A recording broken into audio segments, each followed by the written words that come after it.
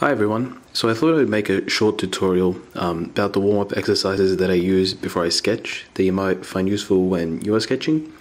So I started off here with a Copic sketch marker, a C3, and I'm using the chisel tip because that's the tip that I usually use when I am trying to do straight lines.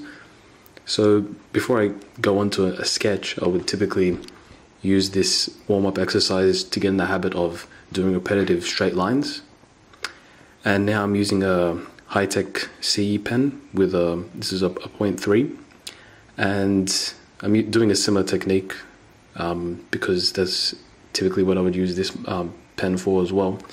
And I try to get the lines as close as possible to each other, so that if I'm doing any cross-hatching or multiple lines of a car, for example, that are in the same place, then I would want them to be as neat as possible.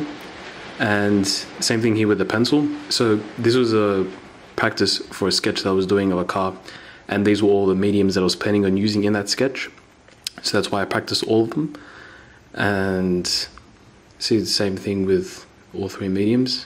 And then I do some circles as well for wheels and ellipses for other components like lights, to get in the habit of getting that kind of shape.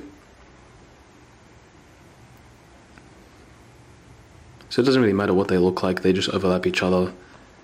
The whole point is to get the practice in the habit of doing that action.